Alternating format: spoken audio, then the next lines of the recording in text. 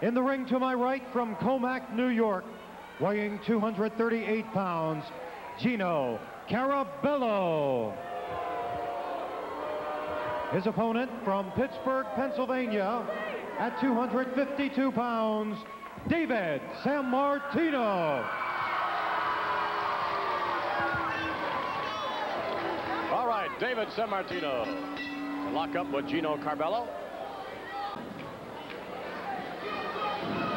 And if the style in the ring of David Sammartino is reminiscent of wrestling's living legend, it's by design, I would think. It must be almost like deja vu to watch David in the ring, Bruno, and I mean the way that he executes an arm drag and things of that nature. I mean, it's Bruno. Well, yes, our styles are very, very similar, and I must say that several weeks ago when we had the opportunity of wrestling together, I really enjoyed it. That was a beautiful suplex David just executed on Carabello.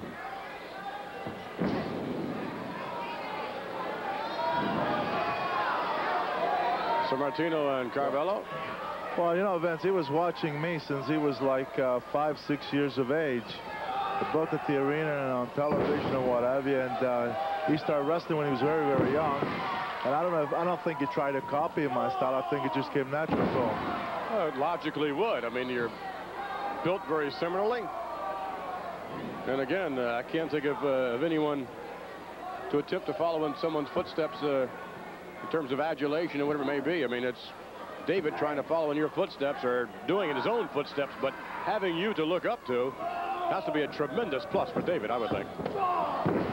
Well, but I think he's very talented. I think he does a good job for himself. He's got a lot of desire. He trains off the arm. Oh, beautiful.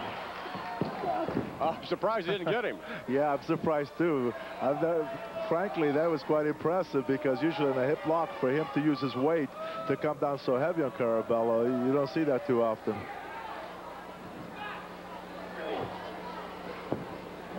Matter of fact, you've had the, well, I would think for a father, and especially someone who holds a prominence in profession. Ooh, my! Oh, slapping back and forth. Now that is the ultimate insult, a slap in the face like that. And I'll tell you what, I know David is tempered too, and that Carabello might regret that. Oh, my!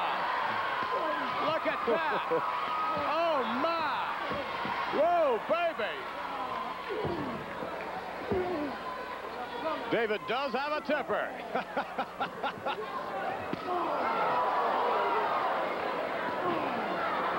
I think Carabello made a mistake when he slapped David. He shouldn't have done that. I know David well, and he does have a temper. Power slam. Hooks the leg. And it's lights out.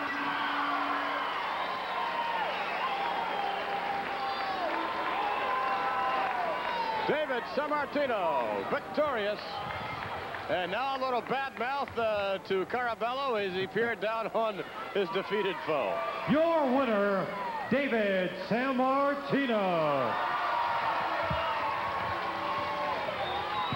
David Sammartino, a little wink there to some of the fans about ringside.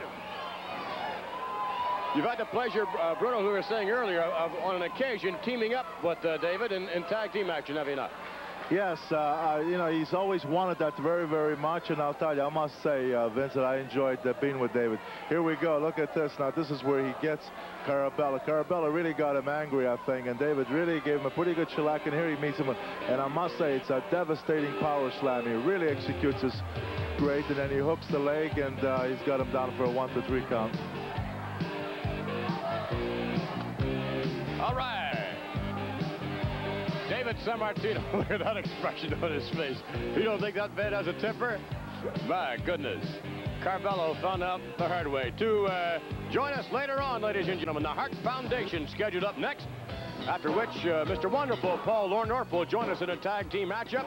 The Animal also headed our way.